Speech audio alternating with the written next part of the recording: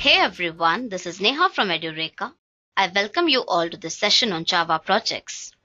In this session, we will be discussing 3 useful projects which are based on core and advanced Java concepts. The projects that I will be discussing today are ATM Machine, which is based on core Java concepts, Text Editor, that is based on swings and applets, and the sign-up form, which will make use of servlets and JSP concepts. Without wasting any further time, let's get started. First, ATM Machine. All of you know what is ATM and how it works. But implementing the same using core Java concepts is something interesting. So let's see how to do that. Here, we will be developing the code for user account details, bank account, and then further we will perform few operations like deposit the amount, withdraw, check the balance, etc. Basically, it's based on core Java concepts and is developed using Eclipse.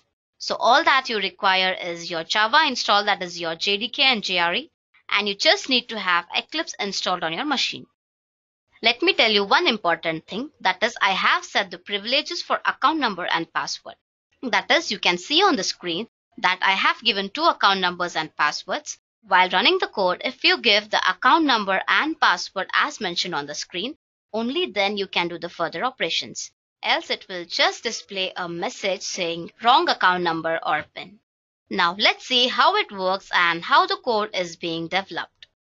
So basically when you run the code, this is how your console appears, and it asks me to enter the account number. That will be the one which I mentioned on the screen, and the password is going to be this thing, enter. So when you enter this, it will ask you to select the account you want to access, that is whether your checking account, your saving account, etc. So first I will say type 1, that is checking account. So in the checking account, the operations that you can do is you can withdraw the balance, you can withdraw funds, you can deposit the funds. So let's see how much balance is there in my account. It's 0, is it? Now I want to deposit the funds in the checking account. So how will I do that? Again checking account. Option 3, which is deposit funds. So it's asking me amount you want to deposit from checking account. So I say I want to deposit some 10,000. Enter. So you can see here the new checking account balance is 10,000. Correct? Again I will choose checking account, and now I want to withdraw the amount from the checking account. So I'll say option 2, and I'll say I want some 5,000 from that account. So you can see here I've withdrawn 5,000 and the new checking account balance will be 5,000. So this implies I've withdrawn 5,000 from the account. Again, I will choose option 1, I will view the balance. So it says 5,000 is remaining. Correct? Now we'll go to savings account and again view the balance and do the same operations. Balance is 0. Again same thing, I want to withdraw some funds like say 4,000. It says 4,000. And now I want to withdraw some funds, say some 5,000. Let's see what it says when the amount that we want to withdraw is more than the amount which is in the bank account. It says balance cannot be negative. Correct? So when you try to access more amount than which is there in the bank account, like the savings account, it says balance cannot be negative. Similarly, you cannot just enter the negative values into this. Now say I want to just withdraw some 2,000 and it says the new saving account balance will be 2,000. So basically this is how you can do operations like same way you do it on your ATM machines. And now I want to just say I want to exit. So suppose if I enter invalid account number, say I'll enter something like this and I'll give the PIN something. It says wrong customer number or PIN number. That is, I have set the privileges only for those 2 account credentials, so that I can access using only those 2 numbers. You can even include more account numbers and pins. I'll show you how to do that. So basically this is all about the working of ATM machine. Let's take a look at the code now. So here in Edureka 1 package, I have created 3 Java files. One is for account, one is ATM, and one is option menu. So now let's see why we have 3 files for ATM and how it works. First we'll see option menu. So you can see here option menu extends account class, that is this Java class. I'm just reading a money format that will be in decimal, and then I'm creating a hash map of integer, and then I'm creating a variable of type hash map and giving a reference for that. So basically, the first thing that I want to do is I want to validate the login information, that is customer number and PIN number. As I have already told you that I have set the privileges for two numbers. That is these two account numbers and pins. If you want more, you can just copy this data.put, paste it, and you can change like whatever you want. You can add more number of privileges like this. So the first step, when you execute, it will just say welcome to ATM project and enter your customer number. Correct? So first what you will do, you will enter either of these customer numbers and then it will ask for PIN number. I am reading the customer number and PIN number using menu input.nextInt. So in case if you enter some characters, it has to catch an exception. Correct? So what it will do, it will say invalid characters and it will ask you to enter only numbers because I have set the privileges only for numbers. So in this for loop, I'm trying to check whether the entered customer number and PIN number is correct or not. If it is not correct, it will print saying wrong customer number or PIN number that you already saw in the output. So after that, if the entered credentials are correct, then this method will execute. That is the get account type. In this get account type, I have mentioned these choices. That is select the account you want to access, checking account, saving account, choice, etc. And then using the switch case, I am using get checking, get saving methods. If you press exit, it will say thank you for using the ATM, bye. And in the default choice, if you press the choice that is not correct, it will say invalid choice. So here is the get checking. And I have defined the method over here, that is get checking. So what all we had in the get checking method? View balance, withdraw funds, deposit funds, exit. Correct? Now I am reading everything. That is account balance using money format, withdraw input, deposit input, and everything will be in get account type method. Correct? And obviously case 4 will be your exit. So it will just print saying thank you for using the ATM, bye. Now similarly for savings account, that is view balance, withdraw funds, deposit funds, etc. Again, we are using switch case to print the saving account balance, saving withdraw input, saving deposit input, everything. So this is all about your option menu class. Now we will see what is there in account class. So here it is just required to set the customer number and set the PIN number. That is first you set the customer number and return customer number, and then you set the PIN number and return the PIN number. So basically account class is to retrieve all the details that is being set in option menu. That is your checking balance, saving balance, your withdraw input, deposit funds, everything that is being mentioned in option menu class. So you can see here that I have checking balance method and I'm returning the same. And again I have saving balance. So here you can calculate the checking account withdrawal, that is checking balance equals to checking balance minus account. And then it will return the same. That is we saw that when we want to withdraw 2000 from 4000, it will say the new saving balance will be 2000. Similarly, the same thing will be here. That is saving balance minus amount, like that. So similarly, you can calculate the account deposit, the saving account deposit, that is the balance plus the amount that you enter. Suppose say the saving balance is 0 and if you enter 2000, so it will add and it will return the balance. Similarly, the same thing with this as well. That is account withdraw input and customer saving account withdraw input as well. And then it will just check the deposit amount. Same thing for savings as well. And I have initialized all these variables as private because I want them to be local to the class. So this is how it works. And now coming to the last file, that is atm.java. So here this class extends the option menu and option menu extends account. So what ATM should do? It should obviously extend option menu. And I'm just creating an object of option menu and just trying to get the login from option menu. So when I execute again, it works same. It will ask same thing again. If I enter something, it says wrong customer PIN or account number. As I have told, if I enter something else apart from the numerics, it says invalid characters, only numbers. That is the exception that I have thrown. So this is all about the ATM project. I hope you understood it. Now let's move further and see the text editor. So here I'm making use of Java swings. That is, I will be using JText area, menu bar, J menu bar, etc. And all the menu items will have action listener to detect any action. And as I have told, it makes use of Java Applet and Spring concepts. And similarly, all that you just need is a Java installed and the Eclipse IDE. We can say like we can perform all the operations like we perform in your WordPad or your Notepad, and it is very efficient. So now let's see how it works. So first let's execute and see how it works, and then I will explain you the code. So you got a text editor here. You can see you have file, and it consists of all the operations like new, open, save, exit. And you have edit option like cut, copy and paste. You have font like bold, plain, italic, and you have size like up to 28. And you have font type that is Roman, Helvetica, Arial, Courier, Century, etc. And also you can set the background and foreground color, and you can undo and redo the operations. Now let's see each of them how it works. So I want to say like welcome to Edureka YouTube channel and enjoy learning. Now suppose I want to change the font of this. I'll capture everything like Control A, and then I'll give font like bold. So you can see here it became bold. Say suppose I want it to be italic. You can see even that became italic as well. I want to increase the font size like 28. It got done. I want to change the font type to Century. Even that happened. Say I want Helvetica.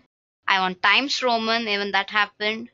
Say I want a color to give for that like background color in something like say I want red. Okay. You can see the background color is red. So I want to remove the background color now. Now I will change the font color to be. Say I want to enter some more text like I did as Java projects, and I want to undo that. I can just press Ctrl Z and it goes on removing all that thing, and Ctrl 5 for whatever I have deleted. You can see it's going on. Also you can create a new file that I just did. Also if you want to open something that is already present, you can open from the libraries. Also if I want to save this, I can save it like however I want in the downloads or in desktop, wherever you want. You can save the file by giving save it. It will be saved. I can enter something, and again if I want to save it, it will be saved like applet 1. Similarly you can even check that whether it is being saved or not. So in desktop you can see it is being saved as applet and applet 1. So basically this is all about your text editor as how it works. Like you can perform all the operations like edit, font, file, color, undo, redo, everything, etc. Sounds interesting? Let's see what is the code behind this now. So here you can see a undoable text area that extends the text area and implements state editable. Why it implements state editable is because we have defined the editable class in which we can edit all the options like I showed you on the text editor. So you can see here I have given the key state as undoable text area key, and then I have declared the current edit and undo manager. In the first undoable text area, I have defined it in various ways. The first thing, it is 0 parameterized, and then in the next I have defined some parameters like string, and I have given it in super as well. And then I have used rows and columns, and then I have used string along with rows and columns, and then string, rows, columns, and scroll bars as well. So in various ways, I have declared this undoable text area constructor. So if in case something happens, you are stuck and you cannot undo some operations that you have performed, then automatically the exception will be catched here.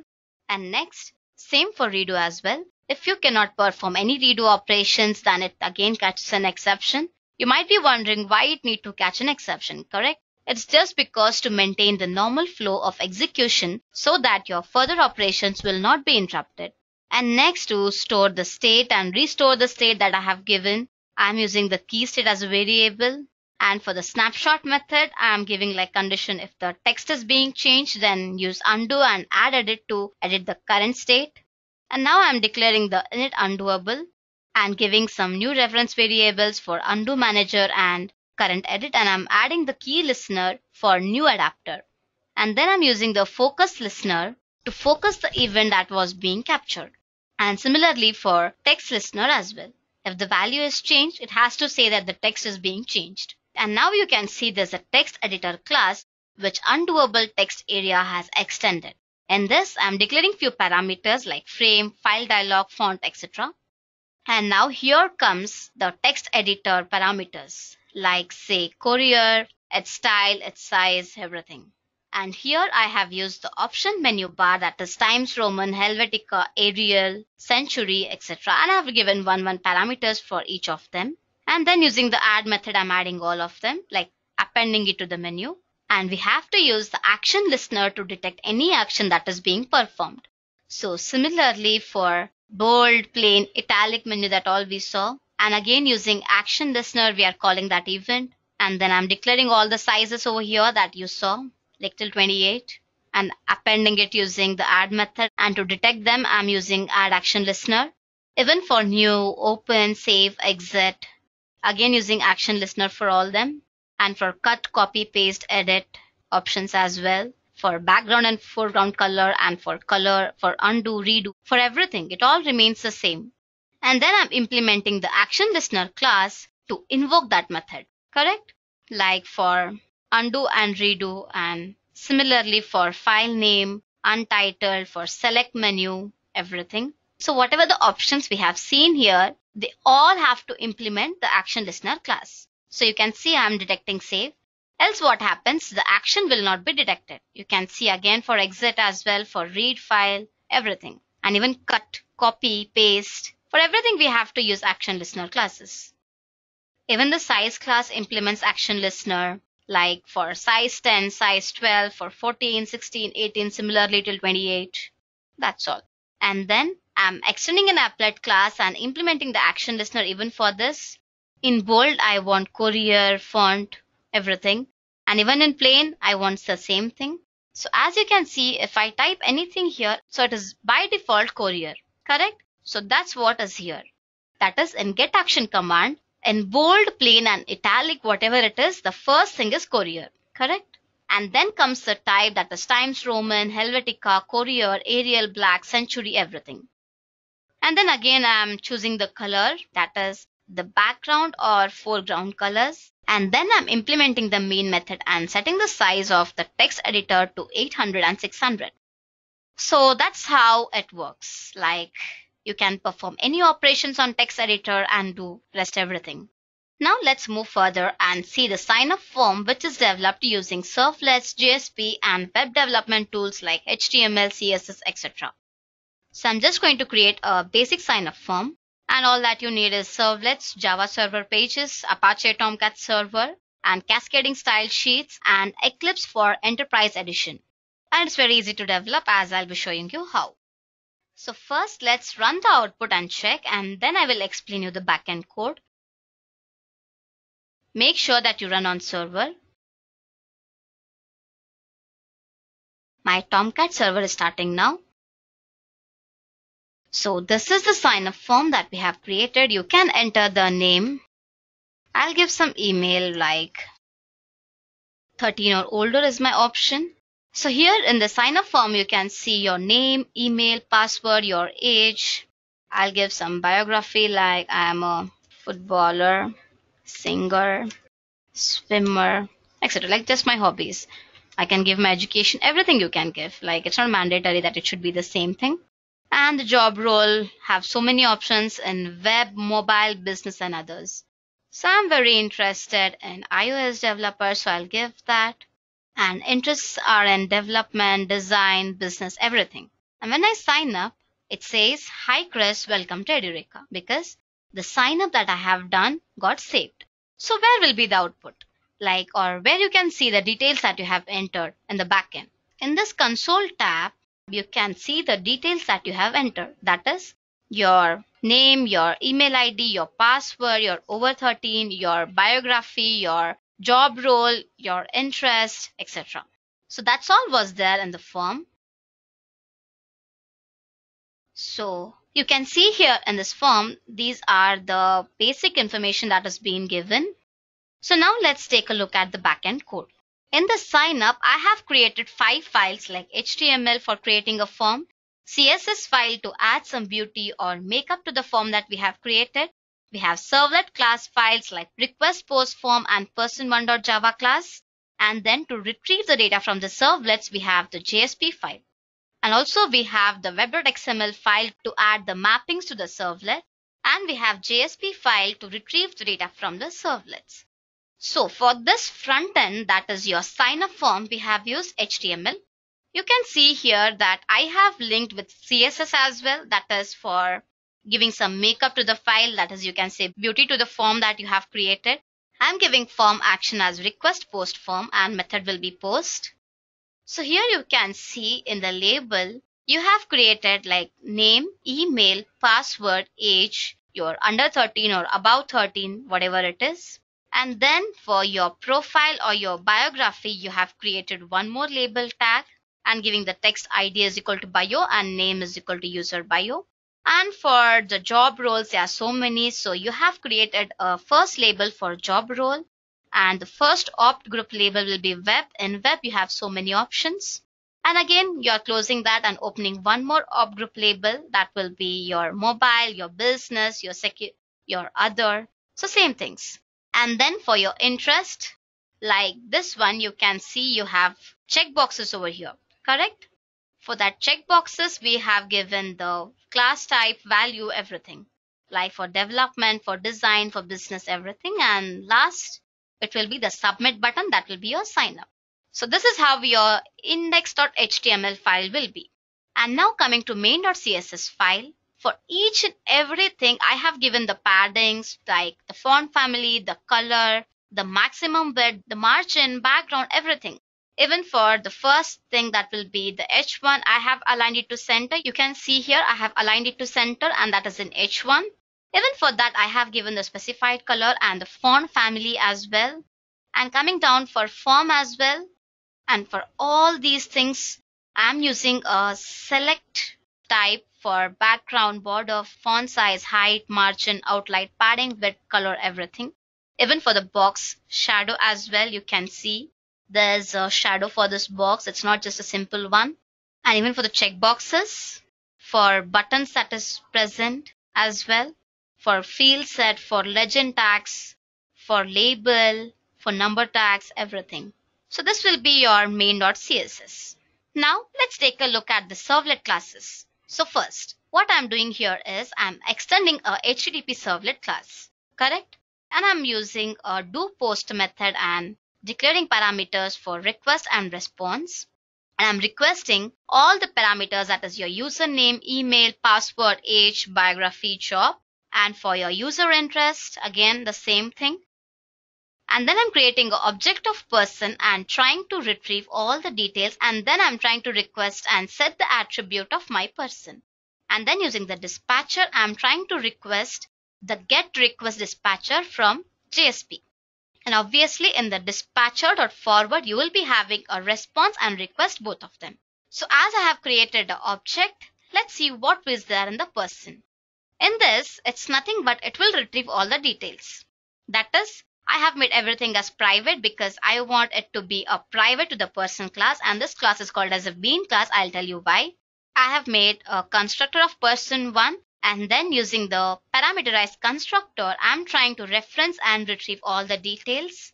You can see like for get name method, I'm returning the name, and set name, I'm retrieving. Again for get email and set email methods, for get password, for get age, set age, for bio, job roles, interest, everything. This is nothing but defining a constructor and retrieving the details. And request post form is essential to send a request and response. And then person1.java is essential to retrieve the details. And then as I have told, it is requesting a dispatcher to login1. So in the login1.jsp class, I have imported the bean class, that is edureka.person1. Why? Because Edureka is my package and person1 is my class. And then I'm giving the scope as request. And similarly, as I have imported the bean class, and similarly to redirect it to the next page, I have used a small icon, and you can say that it says welcome to Edureka. So this is all about the JSP. And then now coming to the last file, that is web.xml, you have to add mappings to the file. You can give servlet name like anything, but make sure you give the servlet class name very properly. That is, it should be like Edureka, that is your package, and your request post form, which is your class name. This should be very correct. And then for URL pattern, that is request post form URL, This should be same as the one which you give in form action tab, that is your request post form URL, or else it will result in an error. So this is all about the sign up form. I hope you understood how it works. So that's all for this session. If you want to have a source code or the files of this explanation and all, you can just comment your email IDs in the comment section below. Don't worry, we won't expose your email IDs for security purpose. We will contact you and send all the source code and files to the given email IDs. That's all for the session. Thank you and have a nice day.